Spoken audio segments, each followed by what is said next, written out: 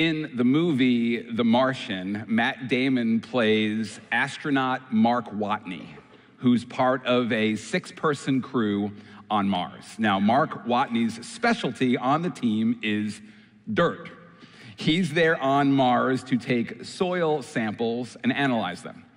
And through a crazy set of circumstances, Mark Watney gets stranded on Mars and left for dead. And knowing that it's going to take 3 to 4 years for any kind of a rescue mission to take place, he begins to figure out a way to survive for that long in a hostile environment. The NASA structure that he is in has plenty of water and has plenty of oxygen. What he's lacking is food. But he does discover some potatoes that were supposed to be part of a Thanksgiving dinner that the crew never got to share. So using those potatoes, Mark Watney sets out to grow more potatoes on Mars. He creates a greenhouse and he fills it with Martian soil. He figures out a way to water the soil.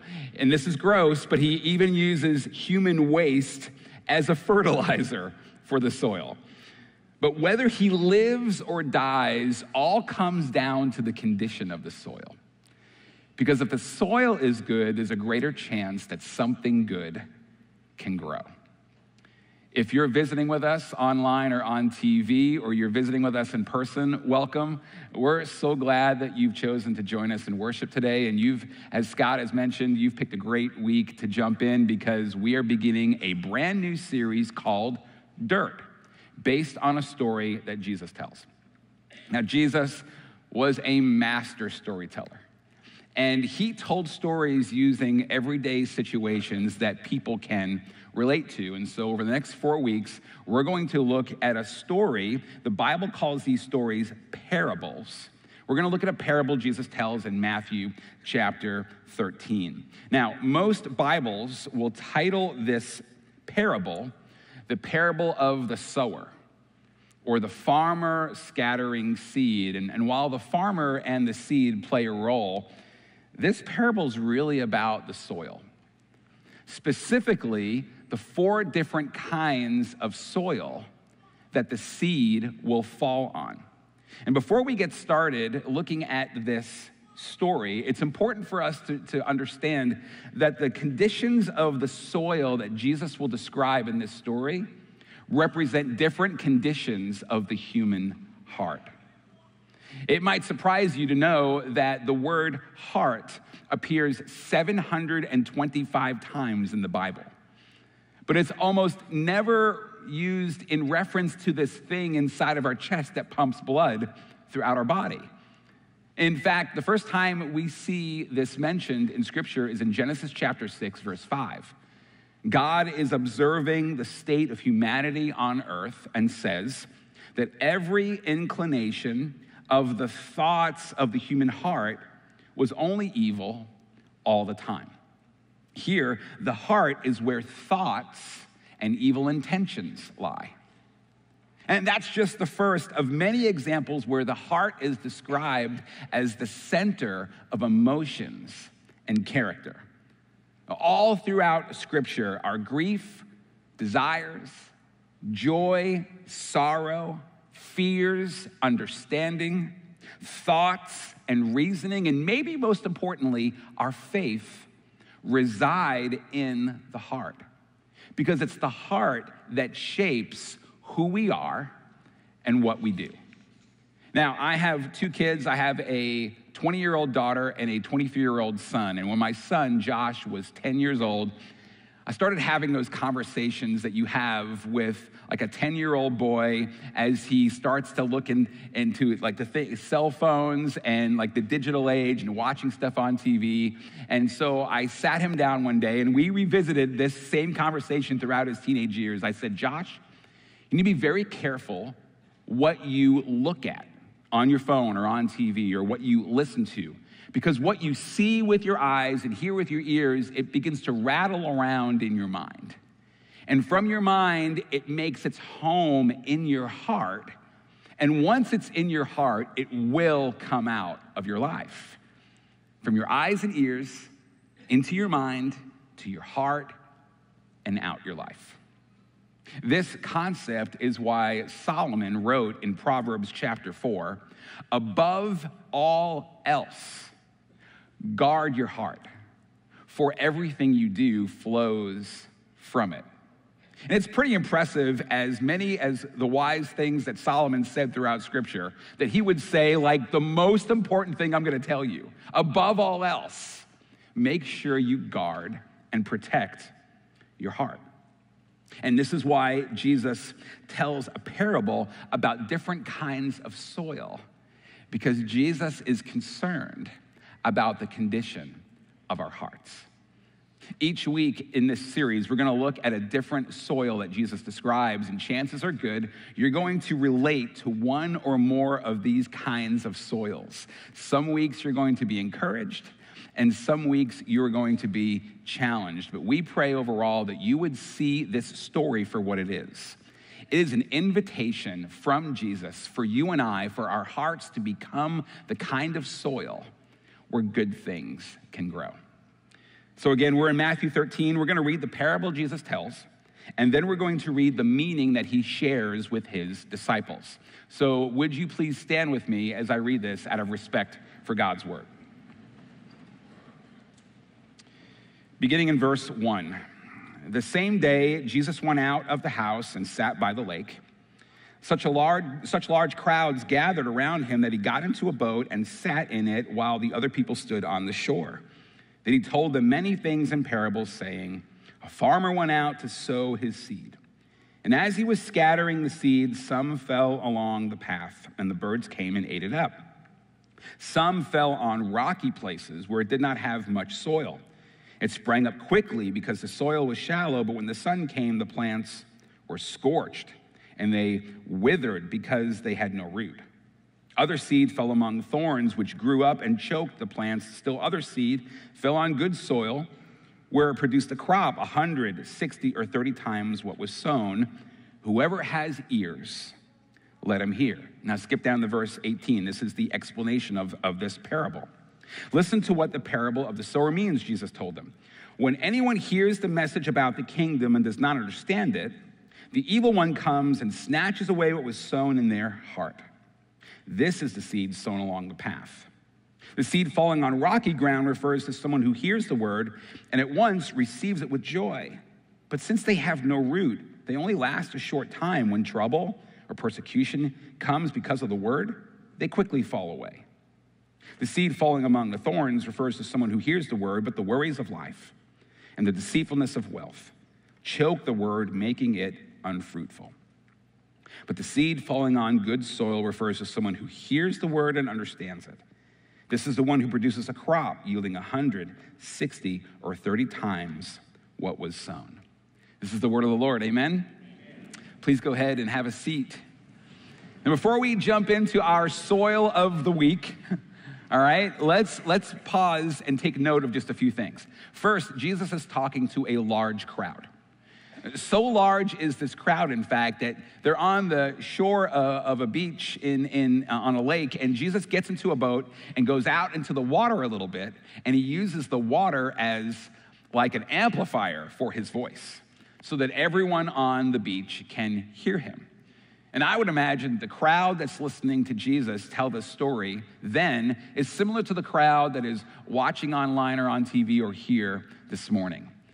Jesus' ministry has been going on for a little while, and so some people hearing this story have been following Jesus from the beginning. They've been following him for a while.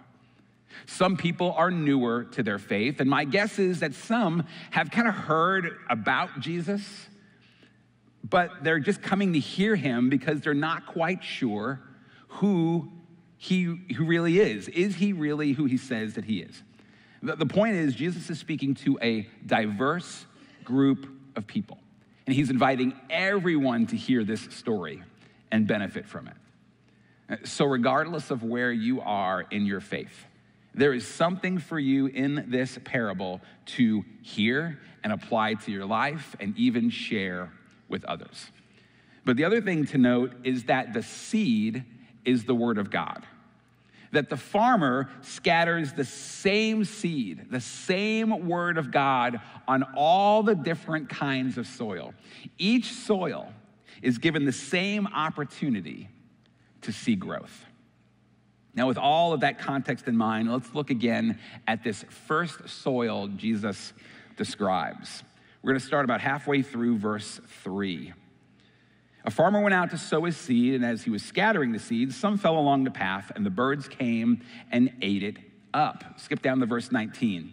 When anyone hears the message about the kingdom and does not understand it, the evil one comes and snatches away what was sown in their heart. This is the seed along the path. Now, farmers back then did not have the modern equipment we have today, right? And so what they would do is they would literally walk through their field and they would scatter the seed as far as they could, and it would just fall wherever it would fall. And they didn't want to trample through the whole field, so they would trample over certain parts of the ground. And they would walk on the same spot over and over as they scattered the seed, causing it to be a hardened, well-worn path, so that the seed that fell on it couldn't sink in, making it easy for the birds to come and take it away. And at first, when we hear Jesus' explanation about this soil, we want to start to think that the reason why some people, their hearts are hardened is because they're hard-headed. Like Jesus talks about not being able to understand the message of the kingdom. But that's an incomplete picture, because Jesus is talking about the ability and desire to receive the word of God. That for some reason, people's hearts have become trampled, and that they are unable or unwilling to receive, not just in their minds, but in their hearts, the word of God. And it makes me think, all too often when we have issues in our faith, where we're struggling in our faith, we feel distant from God, our first thought, our first inclination is to question the quality of the seed. Like things aren't working out, like we're trying to do what God's word says, and then we still have struggles. And so we start to go, is this thing real? Is this relevant for today? Does this have any application for my life? And it's okay to ask those kinds of questions, but rarely, instead of questioning the quality of the seed, rarely do we pause and question the quality of the soil of our hearts. Rarely do we ask the question is my heart in a place that I'm able to hear, receive, and do what God's word says? So there's an overarching and simple question we're going to spend the rest of the morning looking at together, but it's important. How's your heart? Is your heart regularly receiving what God's word says? Let me maybe ask it this way. Is God's word shaping your life? Is it guiding your life? Or has your heart become hardened, not able to receive what God's word has for you? Just the past few years alone, there's enough stuff that's been going on in the world that could have caused our hearts to harden a bit. We turn on the news or we get on social media and we see the anger and the division and the violence and the chaos and all that's broken in the world, all that we've taken into our eyes and our ears, that's rattled around in our brains a little bit, that's maybe made its way down to our heart, taken residence there, and hardened them a bit. And that's just the stuff that's happened around us. Then there's the stuff that happens to us. The disappointments and the betrayals and the hurts, the mental or physical challenges, these have a way, if left unchecked, of hardening our hearts over time. So again, how's your heart? The problem when we have a hard heart is that it's difficult to determine if you have a hard heart. This is why we don't self-diagnose heart conditions, right? Instead, what do? We go to someone we trust, we go to a doctor, and they run some tests on us, and they tell us the condition of our hearts. And so what I want to do for the next few moments is look at some symptoms of a hard or hardening heart. And I would challenge you, don't just listen to this and self-diagnose. I would encourage you to ask a trusted friend or ask a few trusted friends, ask a significant other, ask your kids, ask your parents, are any of these symptoms present in my life? Here's the first symptom of a hard or hardening heart: cynicism. A cynical person is someone who is deeply distrusting of others, typically because their heart has been hurt by others. It's been trampled down quite a bit, and it's become jaded and hardened over time. Psychologists tell us that cynical people are often pessimistic, like they see the empty side of every glass. Cynical people are also often very sarcastic. Maybe you've seen the TV commercials or the shirts or the mugs that say, "Sarcasm is my love language." You've seen these? Or "Sarcasm is my spiritual gift." I have friends that have both of those t-shirts. Actually, chronic sarcasm is a sign of cynicism. And a person who is deeply distrusting of others, including God. Now, before we go on, I want to say, because I'm watching it happen a little bit already, that as I'm going through these symptoms, these are for you to listen to for you, all right? There should be no elbowing of your spouse or your friend next to you saying, "Yeah, I think this might be you, I think this might be you," right? I'm already watching it happen, okay? So this is for you to ask other people, are these in you? These are not for you to point out to others. All right, so that being said, here's another symptom. No elbowing, here we go. Easily angered. Like it doesn't take much to make you mad. And chances are good that if you're easily angered at people, you're also easily angered at God. Like when things don't work out the way you want them to, when he doesn't show up in your life like you want him to. And obviously, if you're easily angered at God, you are not going to receive what God's word has for you. Here's another one: ingratitude. Proverbs chapter 14, verse 30 says, "A heart at peace gives life to the body, but envy rots the bones." Like if you spend more time thinking about what others have than you are grateful for what you have, that is not a heart at peace, and a heart that is prone to become hardened because you don't see or can't see all the good that God has done in your life to this point, or even the good that he's doing right now that you may not even be aware of. What about this one? Unwilling or unable to forgive. So prevalent is this one in our lives that we are going to spend several weeks in a whole different series on forgiveness here pretty soon. But when I see someone who's unable or unwilling to forgive, that's typically the sign of a hard or hardening heart. Being disconnected from our emotions is another symptom. Now, not everyone emotes how they feel, right? You know, some people are super expressive and some people are super reserved. My wife tends to be lean towards the more reserved side. And she's one of the more even-keeled people that I know, which is one of the many things about her that I love. However, there is a season, and I have permission to share this story, where that was not the case. She was pregnant with our first child, and I was coming home one day for lunch, and I was super excited to come in, and I see her. She's sitting on the couch, and she's watching TV, and she's sobbing uncontrollably. And it really freaked me out. Like, I had never seen her like this before. So I was like, "Honey, are you okay? Like, do you feel okay? Like, what's the matter? How can I help you?" Turns out, she was watching Star Trek: The Next Generation. And the scary Klingon named Worf had died in that episode. Now, for those of you, spoiler alert, he comes back to life in the same episode. But somehow, that hit her, and she bawled her eyes out right there on the couch.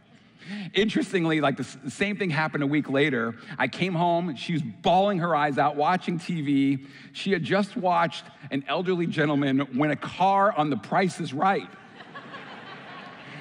And she's bawling like a baby, right? Needless to say, it was an interesting season in the Harrigan household.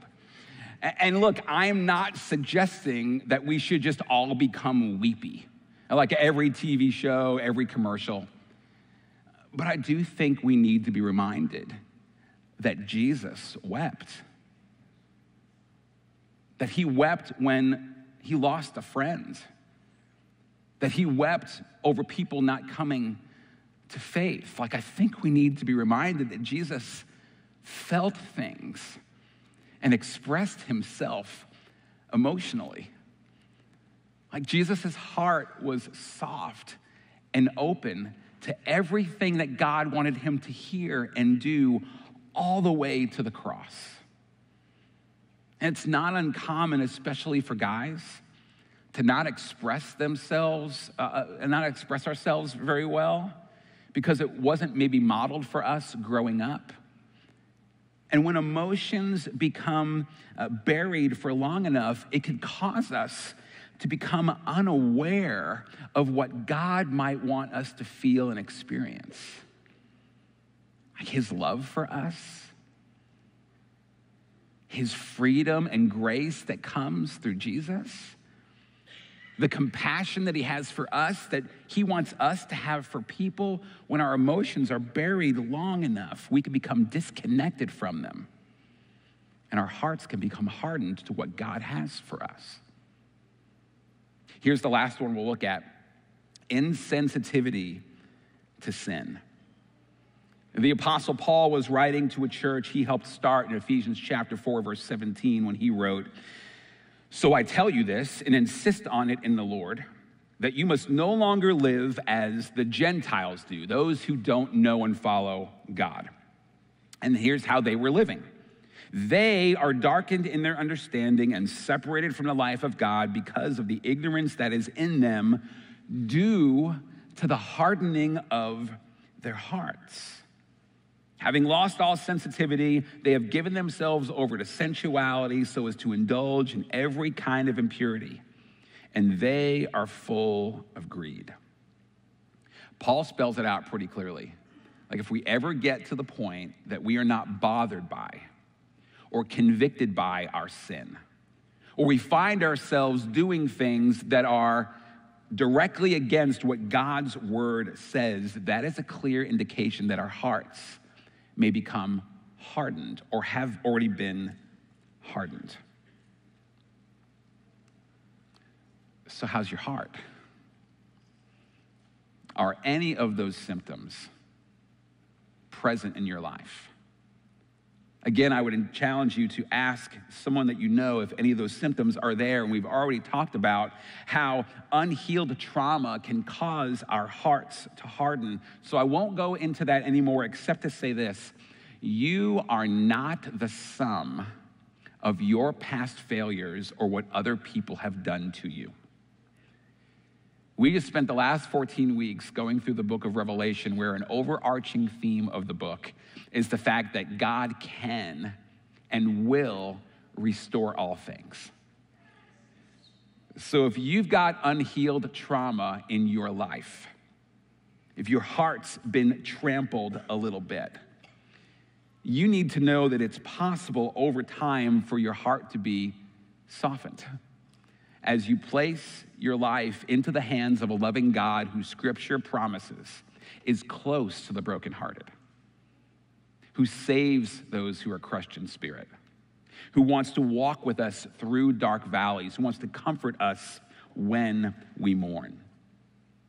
Sometimes the soil of our hearts becomes hardened because of unhealed trauma, but sometimes God's word can't sink in because we don't think we need it. We think we're okay, even better off on our own. And so we just do things the way we want to do them, however we want to do them. And God's word can't sink in and take root. That as much as God wants to do a work within us, we choose not to listen to anything he has to say. Listen to these warnings from Proverbs. The wise in heart accept commands, but a chattering fool comes to ruin. The Lord detests all the proud of heart. Before his downfall, a person's heart is proud, but humility comes before honor. These are harsh words. And we go like, why would God detest the proud of heart? Well, it's because God's got plans for your life that are better than your plans and that will produce the kind of fruit in your life that both honors him and truly satisfies. But a proud heart won't receive anything that God has, allowing Satan to come and to take the seed that God wants to sow. And so if you find yourself at any point having a hardened or hard heart, the best and first thing that you can do is to pray, asking God to soften your heart. David, when confronted by his rebellion against God, stood before the Lord and said, God, create in me a clean heart. In the book of Ezekiel, the nation of Israel was struggling in their faith, and God promised to remove from them a heart of stone and to give them a heart of flesh. God promised to soften their hearts. And God wants to do that in us, but he is not going to force his way into the soil of our lives. Like, we've got to invite him in. We've got to invite God to do in us only what God can do. We've got to ask God to soften our hearts. And once we do that, you need to open your heart to God's word by reading it. Now, I recognize that some of us grew up in some religious environments where you were never encouraged to read the Bible on your own. You were just told to take whoever the person up front is word for it about what the Bible says. And so maybe you don't know where to begin. And there are some wonderful tools out there to help you grow in your knowledge of God's word. Pastor and author Mark Moore has a couple of great devotional books out there. The first one is called Core 52. This is 52 weeks through some core scriptures in the Bible. You can find both of these books that I'm going to mention on Amazon. Core 52 is a good tool to use. Quest 52 is another book that he wrote, 52 weeks on walking and growing in your walk with Jesus. Like, spend a few minutes every day praying and reading, because if God's word's what causes the growth, you're only going to see growth when you read his word. But James chapter 1, verse 22 tells us, don't just read God's word, but do what God's word says.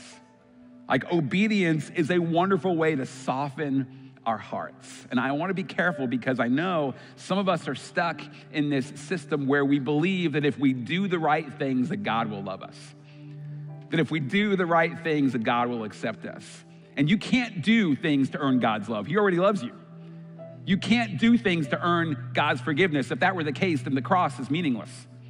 No, we do what God's word says because we trust that God's plans are better than ours, and we know that God wants to create within us the kind of soil where good things can grow. For our families, for our friends, for our community, for our church, for the kingdom of God.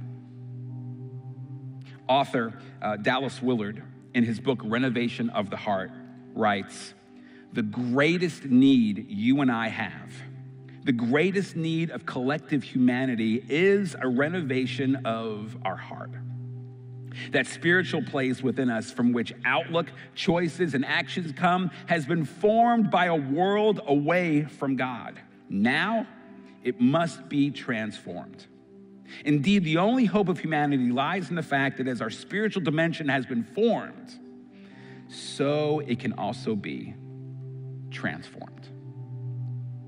Friends, God is a God of second chances, of rebirth, of transformation. And God wants to do a work in your heart and in my heart to soften it so we will be receptive for God's word to sink in so that good things can grow. Let's pray together. Father God, we thank you for your word. And God, we pray that you would soften the soil of our hearts to what you would have for us to hear, to do, to become. Not just for our lives, but God, for a world that is searching and lost. God, soften our hearts, even as we respond to you now in worship, that we would follow you and listen to you and know your love in our lives. God, we pray all these things in Jesus' name. Amen.